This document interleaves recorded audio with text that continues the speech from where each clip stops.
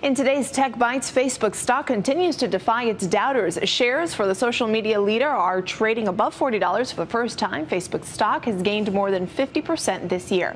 And technology is taking its toll on bank drive-through teller lanes. Reports say Bank of America is closing some of their car-friendly lanes because more are using their app for transactions and transfers. The bank has not said how many teller lanes will be closing. Facebook, Twitter, and Instagram are getting some stiff competition from an unlikely source. The Christian scripture app Bible has joined the list of apps that have been downloaded more than 1 million times from Apple's App Store.